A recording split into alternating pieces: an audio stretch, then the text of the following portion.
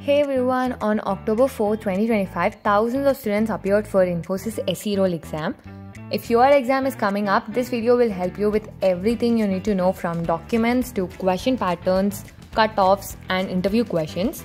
So let's quickly go through all the last minute things you shouldn't miss. 1. Don't forget to carry your Aadhaar card and college ID. People who didn't have these were actually sent back home. 2. Recheck your answers. Be extra careful while submitting. Since the paper is easy to medium, cutoff will be very high.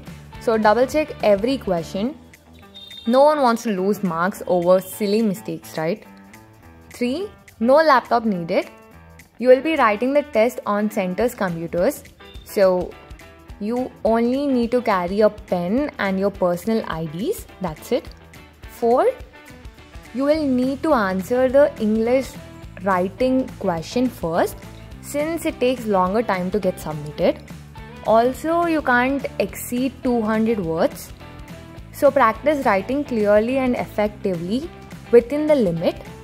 As I mentioned earlier, questions were easy to medium level. I have collected real questions from Oct 4th 11 AM and 2 PM slots. Make sure to try the mock test linked in the description. I'll also be adding solutions soon in the feedback section. Coming to the sectional cutoff, there is sectional cutoff but no negative marking. Results are usually released within 3 to 4 hours after the exam.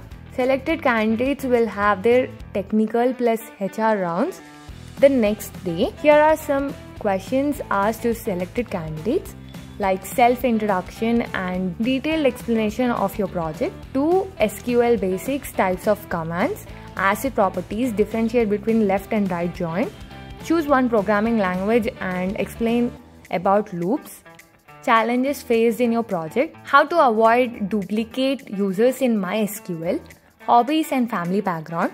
Also be ready with a short intro, and selected candidates will receive the document verification mail within 3 to 4 days after the interview. That's all from my side. I don't want to take any more of your prep time. Try the mock test, see your level and focus on where you can improve. Also, don't forget to join our Telegram community. You will find many others preparing just like you. If you have any other doubts, drop them in the comment section. Thank you so much for watching. Bye.